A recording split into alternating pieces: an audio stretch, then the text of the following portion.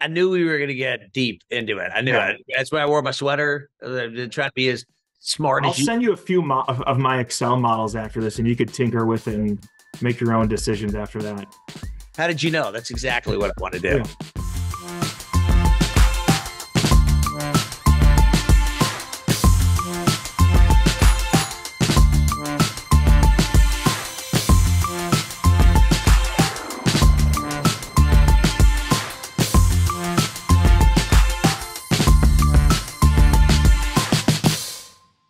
Welcome to Teague Talks, the hospitality-centered podcast that dives deep into the stories of industry leaders to give you the very best in hotel market insights, investment, and inspiration.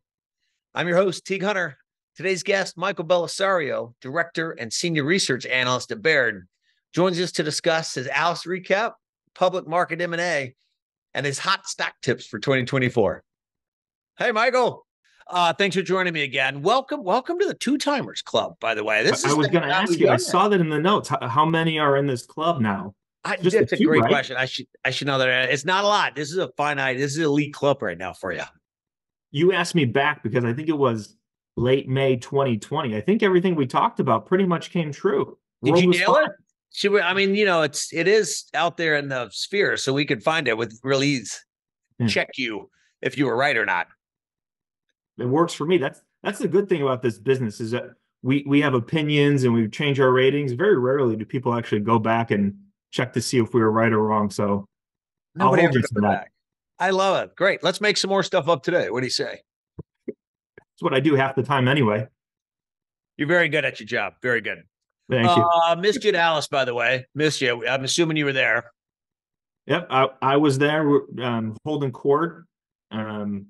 Conference has gotten pretty big. I feel like I'm tucked away in a meeting room most of the time, but You're I not found front more. row.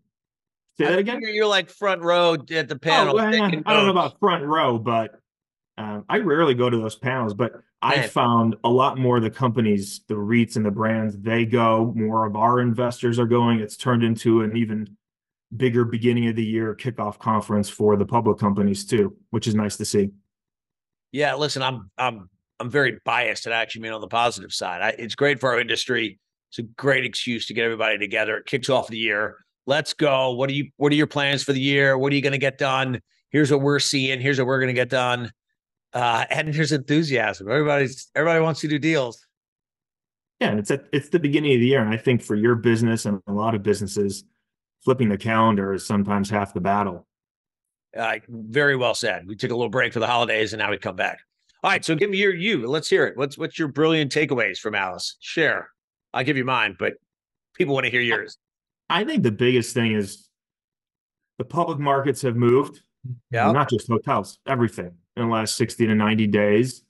But the underlying fundamentals, especially the top line, it's kind of the same. I think the best way to think about it is everyone's got a bear case or a downside scenario. They got their base case and they got an upside case. I don't think the base case necessarily changed too much. Depending on hotels and customer segments, 2 to 4 RevPAR growth, maybe 3 to 4, 3 to 5 if you're a little bit more of an urban tilt, higher expenses, EBITDA, NOI up a little, margins down. That's sort of the same as what we would have talked about in November after third quarter earnings.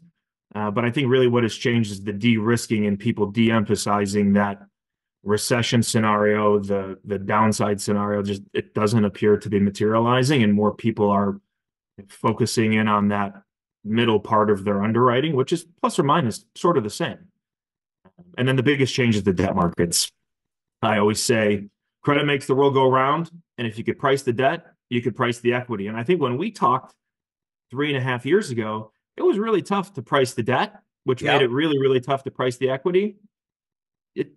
You see it firsthand. It's getting, I don't want to say easier, but it's easier and easier to get debt and to price the debt, and that's certainly helping on the sentiment side and the sort of the equity valuation side of things. But sort of more of the same is kind of how I see it.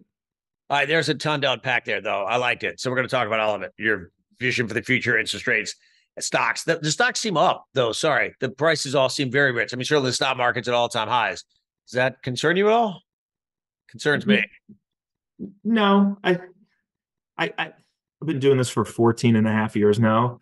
And we have a lot of hedge fund clients and they want to know, and like, why was the STR data weak in San Francisco that we got yesterday?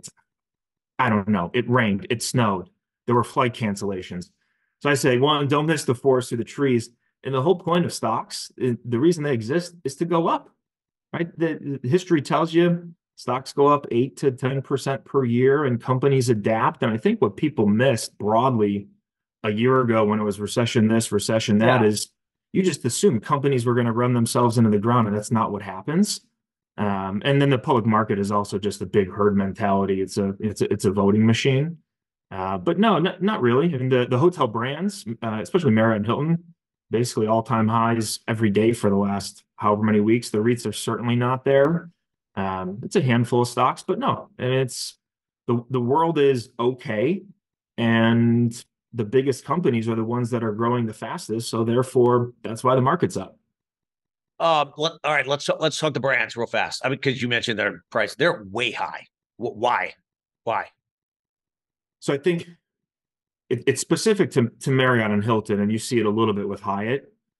Investors broadly, this is not just for hotel investors, they're paying out for growth, technology stocks, quality growth within every subsector. If you look across different industries, the highest quality, some of the biggest, the ones with the longest track records, those are the ones that have gotten bid up. And that is Marriott and Hilton. And I think specific to hotels, it started in September, Marriott's Investor Day. Hilton's got an Investor Day coming up in March. Is there were concerns about net unit growth. And Marriott talked about how it's going to get better. And then Hilton said on their conference call, 5.5 to 6 net unit growth. And they said in the press release Monday, closer to 6. And I think people have gotten more comfortable with the trajectory of that net unit growth, which is so important for them. And net unit growth is growing faster than RevPAR. Therefore, it should be valued more highly by the public market investor. And you can layer that, right? You can see what's under construction 2, 3, 4 years out, and people pay up for that certainty. And the REITs don't have that. Choice and Wyndham have less of that. And that's why those stocks, aside from the hostile takeover attempts that I know we'll get into, people are paying up for quality. Short answer. And that's Hilton and Marriott. Yeah, it's funny. We talked to on camera and off camera, but Tony Capuano, Marriott, right? Kristen Seta and Danny Hughes, Hilton, and they said their pipelines are very full. Thank you. They're smiling ear to ear, right? Ear to ear, you could just see it, you can feel it. They're very excited, which is a little counterintuitive because I'm like, whoa, I'm pretty sure the developers we're talking to are not leaning in as heavily as they were, but at the same time, the trick, right, is they have more brands. They have the new ones they've announced, and all those pipelines are as full as they've been. So I always tell investors good to be the king. It's about the dots on the map, and it's 1 + 1 is greater than 2. It's good for customers. It's good for owners. It's good for developers. Good for vendors. It's just this. It's a really good flywheel.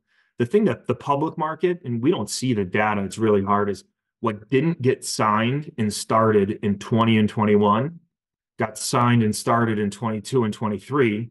And now it's starting to hit 24, 25, 26. So it's a timing and a layering that we can't see very well. The companies can. And I think that's why they have so much confidence that the numbers are going to keep getting better. Not back to 2019 yet, but better than they've been the last couple of years. And it's certainly backward looking. It feels like a sort of trough net unit growth for them. All right, let's talk about the REITs, really the public REITs. But what do you see there with all those guys? Well, they're a little happier today than they were 90 days ago because they live and die by their stock price. Let's look at 23 really quickly. Stocks were down, interest rates were up. The hotel REIT stocks actually did relatively okay. They were predominantly net sellers of hotels, and they were buying their stock back. Yeah. I think when you look to 24, stock prices are up, and maybe my answer changes if the stocks are up another 10, 15%. I think they'll sell less. They'll clearly buy back less stock because their stock prices are up, and they all want to buy more. I'm not convinced they're all going to be able to, and it's obviously easier said than done. But you go on the list, Host has got a lot of money, dollars, and capacity to buy. Apple just bought a bunch. They want to buy more. Diamond Rock wants to buy. Sunstone's ready to buy. So I think from a capital allocation perspective, you'll see less selling and the hope for more buying. And then fundamentally, they're all, aside from balance sheets, some are better than others. They have more urban, more group exposure than the average hotel. So they should, from a top line perspective, outperform the overall industry as you and I think about it. But cost of capital are still high. They all still think their stocks are cheap, less cheap than they were 90 days ago. And, I got to remind people, it's a cyclical business. It's CapEx intensive. As a public company, you got to pay out your cash flow as a dividend. So you got to be really good at timing the capital markets. And the capital markets have been all over the place for the last 4 years. So it's been tough for them. So maybe we're going to move to M&A, but it's funny, the stock prices, right? They were 90 days ago, they were 40% NAV, right? Yeah. Now they're still 20% NAV. I don't know if that's standard for the REIT model or if that's just where they are. That's a challenge for the REITs. We did this analysis. You go back to 2007, 10, 15, 20% of the time they trade at a material premium. It's at early points in the cycle when people pay up for the public securities versus where the assets are trading. Right? Like the stocks peaked in January, February, March of 21, a lot of them. Yep. Asset values didn't really peak until probably 12 months later because it takes some time for that to work its way through the private market. It's just, they live and die by their stock price, and they all want to do deals, just like the guys you work with. Some of them haven't done deals in a year or two, and there's incentives to grow, and you can leverage the platform. And it's sort of been tough sledding for them, and I think you'll see them trying to be more active in 24. Yeah, you get it, Alice. You could feel that pent up energy.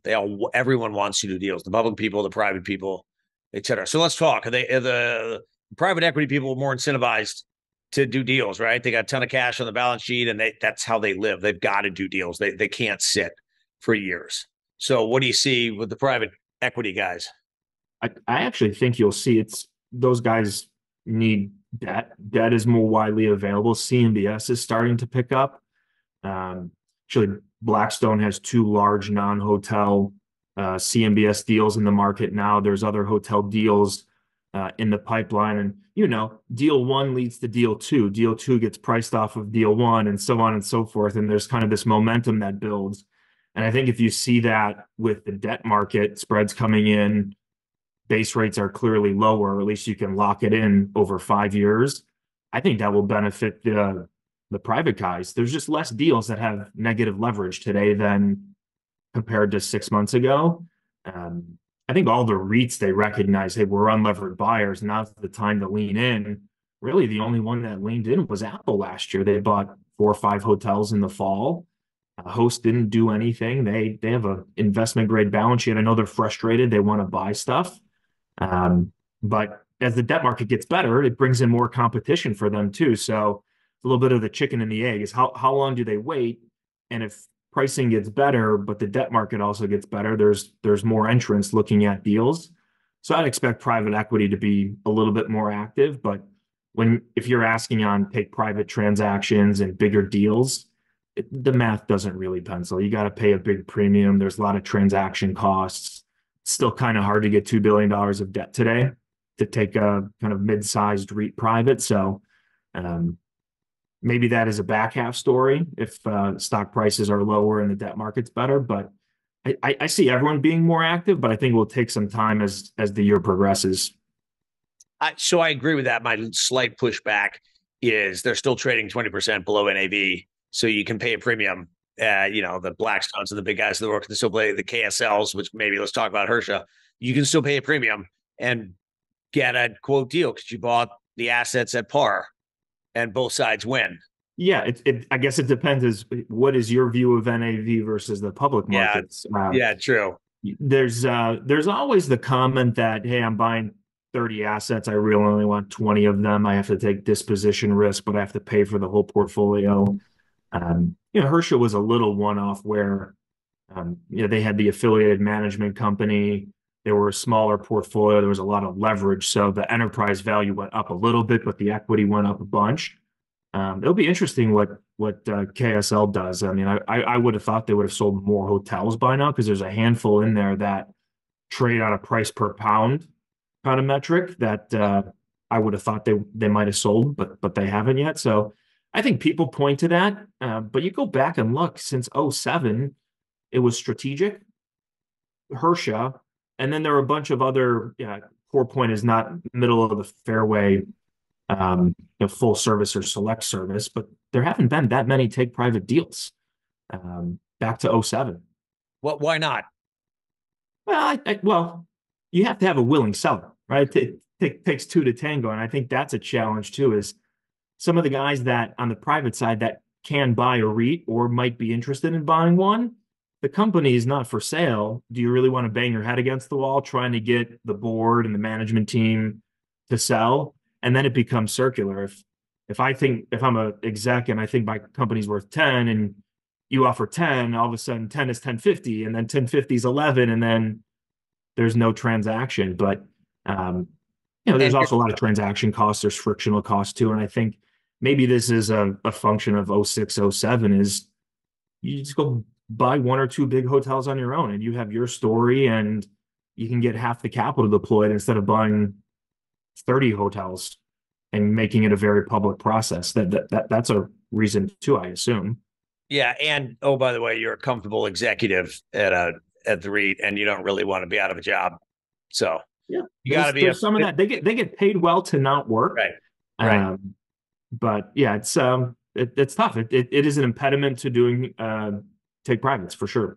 Yeah, it's why the Hersha deal got done because at the end of the day, it's the Shaw family, and they were like, "Yeah, we're out. Let's go." Yeah, and they owned a lot of stock, so they had the payout they got from their ownership was disproportionately high versus the change of control they get versus how it's set up for some other companies too. So you got to think about those incentives as well.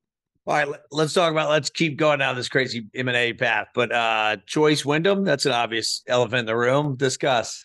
A big elephant. Yeah. What do you think happens there? I wish I knew. It's really up to the FTC at this point. Both management team, right? One, they're not engaged. At least privately, they're not engaged, and they've sort of both hit the big red button and gone nuclear, and there's no turning back. So they're both in tough spots because they've showed their hands. It makes sense for them to combine, right? Bigger is better. We saw it with Marriott, Starwood. Franchisees should certainly benefit. Tons of cost synergies. There should be revenue synergies. Choice is our top pick on the brand side. And I think where the stock's trading and where investors are at, it's sort of heads I win, tails I win, because stock is so cheap that if they don't do a deal, they can just buy back their own stock and they have their own growth strategy. And if they do a deal, I will hear about it soon enough. And then they sort of, if the FTC approves it, Wyndham they have to engage and they have to negotiate. Maybe Choice has to pay a little bit more. And then in 6-9 months time, we're going to be talking about synergies, upside, deleveraging, pro forma numbers. And the public market is going to say, oh, wow, this is really cheap. And look at this upside. So I wish I could say yes or no. I think it's going to happen. I don't even know if it matters at this point because it really comes down to the FTC. And to me, from Choice's perspective, both outcomes are pretty good from a stock perspective. I'm going to put words in your mouth. That's a good non-answer, right? Nah, he was great. You're brilliant. You're really good. You're really good at this. I actually liked it though. And I'm going to put words in your mouth. If the FTC approves it, then it happens. Oh, yeah. If they don't approve it, then it doesn't happen. Yeah. Well, and the other thing is too, this is an added wrinkle is that let's say the FTC says no, and it's June 30th. Trump wins the election. There's a different view in DC. There's a different head of the FTC. Is there a second attempt maybe in 12 months' time? I know that's way down the road and probably a little far-fetched, and I don't think Choice can hang around the hoop that long, but that's also a crazy far-fetched scenario that I don't think is a zero probability. No, I think you're right. Yeah, that was interesting. I hadn't even gone there. All right, so let's go there. From a business perspective, what do you see? It's an election year. What do you see? What are the risks, headwinds, tailwinds? What are you pulling for? What do you see happening? What should we be looking out for? Well, I think the risks are lower because we were all surprised when Trump won in 2016. We know what we're getting now. Yeah. So I think that de-risks it a little bit when you think about what's happening in November, what will happen in November. The public market's not really focused on the election. That always sort of flips in June, July, and it Okay. becomes, everyone's talk and focus. And Okay. then it fades the day after the election because business is business and it goes on. And how much can the president really do? I think the bigger thing is the sunsetting. No one's talking about this yet. At the end of 2025, the tax cuts that went in place for us, the SALT deduction, the corporate tax code change that was permanent, but for the individuals, that sunsets in less than 24 months, and that could be a big change to what does or doesn't happen. I'm in Chicago. What happens in the state of Illinois, New York, all the blue states that lost a bunch of people to Florida and Texas and Arizona. I think that's the big thing to actually focus on because that impacts 300 plus million Americans. You think they come back? I guess it depends who's the president. We got to fund the deficit spending somehow. I don't know, but it's the reason I bring it up is because no one's talking about it. And Yeah, at some great. point, people will be talking about it and it will become a risk. But no, I think people like to talk about the election. It's a great water cooler conversation. I don't know. Is your business really changed because of the election? Does ours? No. We're still going to travel. We're going to stay in hotels. We're going to go see our clients and our investors. It's a point in time where everyone sits at home and watches CNN for 48 hours. I mean, we obviously we all want a stronger economy, right? But we've all learned to work again, we just keep saying, tell us the rules of the game. We can play in all matters. We're going up, we're going down, we had high inflation, high interest rate, low interest rate. Would be like low inflation, low interest rate all the time. Of course, we had that for 15 years, but okay, now we're going to play in a different world. And in the grand scheme of things, the election, the change there, very small relative to the change that every person and company had to endure 2020, 2021. So yeah, small right. potatoes. Yeah, and even then we got through that, didn't we? I mean, it's brutal. Don't want to do it again, but you managed through it. You did what you did. Now you keep moving on. Yeah. Okay. Yeah, I think that, and then the other risk too is it's always out there. It's the geopolitical, what's going on in China, what's going on in the Middle East. You're starting to see shipping costs go up. Does that lead to a little bit of inflation and price pressure to come back and affect what the Fed does? On the margin, I think that's important, but you can never really predict that stuff. But that's always out there, and it seems to be a little bit more, on a simmer right now, but starting to bubble up. So it's something to keep an eye on. All right, I'm gonna get my pen. Let's talk stock market. I want to get your predictions. One for Teague Hunter's personal stock account. I hope you took me up 3.5 years ago on all those preferred shares and all those discounted. You did nail that. I mean, you beyond nailed that. Yeah. No, I did not take you up on it. But here we go. Here's the pen. All right, this time.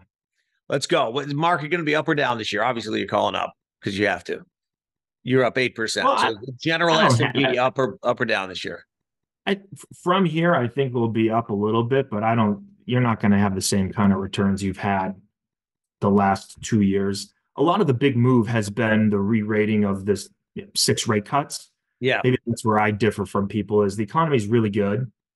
And is the Fed really going to cut 6 times? If they do, it's because the economy is slowing. So in all of our models, we have 3 cuts this year and then 2 cuts next year. Starting so maybe there's some indigestion in the market when we don't get a cut in March and people start to recalibrate, but earnings are pretty good and the biggest companies are still growing. So the trend is your friend, but I'm not one to say we're going to have double-digit returns from here because the big moves already been made the last 30, 60 days. All right. So wait, real clear point of clarification. When do you see the rate cuts starting? Second half?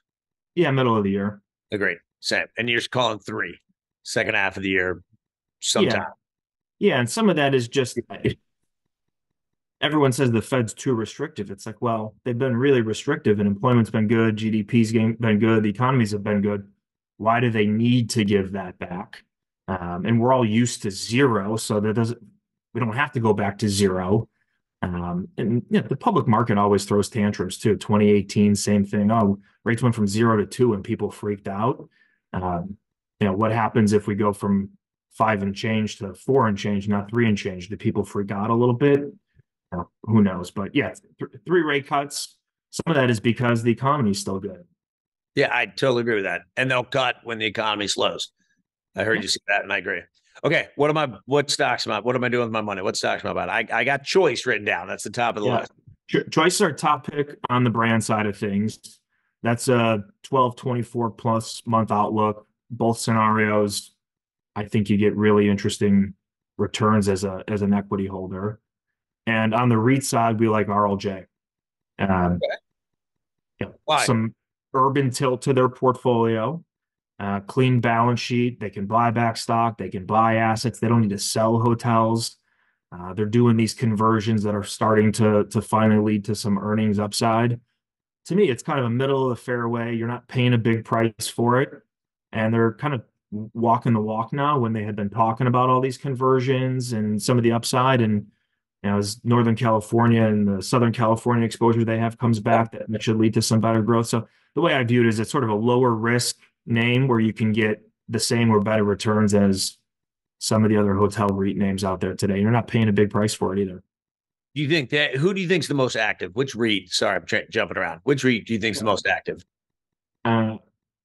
In terms of percentage, obviously Host might spend the most dollars. I think Apple will remain active. Summit will remain active on the sell side. And then Sunstone, but there's an asterisk there because they made a big sale. They want to make a big buy. So they've queued that up. I would say those 3 as sort of percentage of size are probably going to be some of the biggest. All right. I agree with those. All right. What other, any pref equity crazy positions? I had a feeling you were going to ask. What am I doing here? I looked them up. So they're all trading at like mid 7-ish current coupons below par. For your PA, I think that's totally fine, right? There's sort of, I think the preferreds are actually lower risk than what people think they are. Right? If things go south, you were money whole in the GFC, even for the 2 companies that stopped paying them. You were money whole when they pulled back in 15, 18, COVID, and you're higher in the capital stack. And worst case scenario is the company issues equity, the prefs go up in the capital stack. So Summit has them, Diamond Rock has one, Pebblebrook has a couple. They're all kind of mid 7s. That's for a PA, that's pretty attractive. Put it in a Roth, don't pay tax on it. And I think the best thing too is you're below par, so you have a little bit of margin of safety where maybe you can get $1 or $2 if rates come in further, and you get a little, 5-10 extra % on the capital appreciation side. But they're all sort of priced the same. So go with the one who's got the lower levered balance sheet for plus or minus the same return. Well said. Yeah, listen, I'm writing this down. You were spot on last time we did this. Michael, thank you. This is great. Love your insights. Sorry I missed you at Alice, but I will see you at Hunter. I'll see you at the conference. Perfect. Thanks, Teague. You're the best. Thanks, Michael. Appreciate it.